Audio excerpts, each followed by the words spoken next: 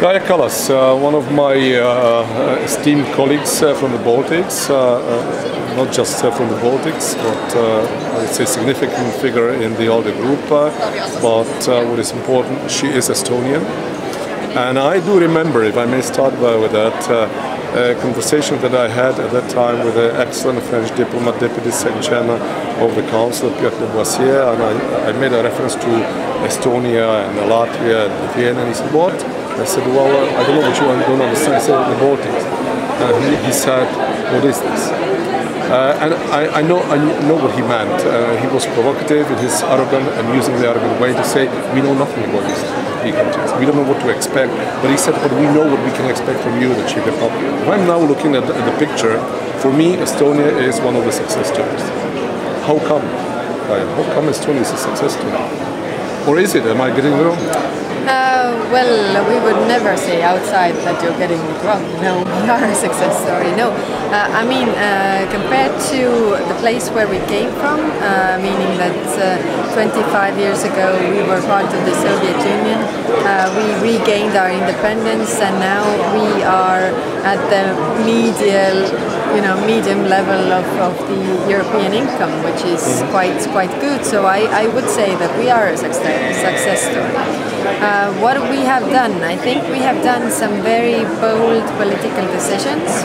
How is that possible? I think because our country is so small, we have 1.3 million people, so you can convince everybody one by one that these are difficult decisions. I think it's more than that. But, well, yeah, more than that, but still we are small and flexible, so we can do maybe things that larger countries can't do so far. Also a question of political courage?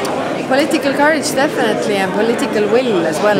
Not that only that we talk about things, but we actually agree that these are the steps that we need to take to make Estonia. Maybe completely ignorant, but still question what kind of role the EU and Estonia's membership in the EU played in this respect? It played a huge role in the beginning because that was the goal. We really wanted to join the European Union, and so we had to make, do some decisions, and also everybody, all the country, all the people had to make some adjustments to how we lived and which are the rules that we live by. So it was an effort from everybody, and I think that was the goal, that we are part of the European Union. Why is it so important for us as a small country? We can never be successful alone, or we can never be alone, really. So we have two choices, either to be with the West or to be with the East. Everyone has the choice. Unfortunately, I must say that there are some Czech politicians that feel that the East is the choice for us.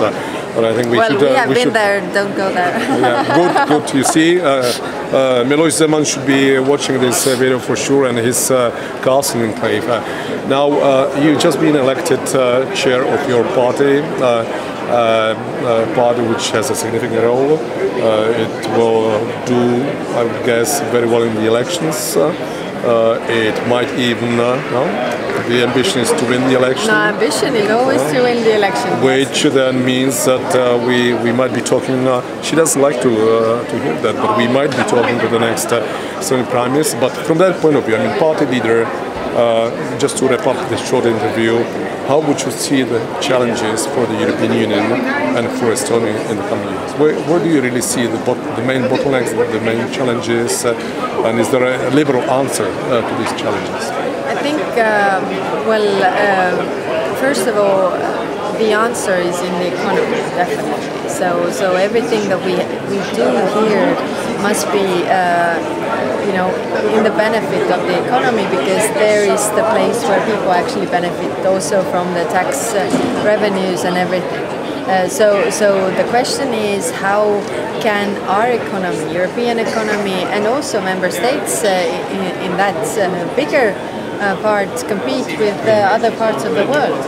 Are we liberal in a sense that do we let entrepreneurs, companies do what they want to innovate to? And our answer, at least the two of us, is yes, by all we means. Have to, but create the are we environment, there? the ecosystem. Yeah. But are we there? No. So we definitely, even in Estonia, we have sometimes we have too many rules and too many places where the state wants to tell the companies or the people how you should do one thing or the other. So I don't think it's the right way.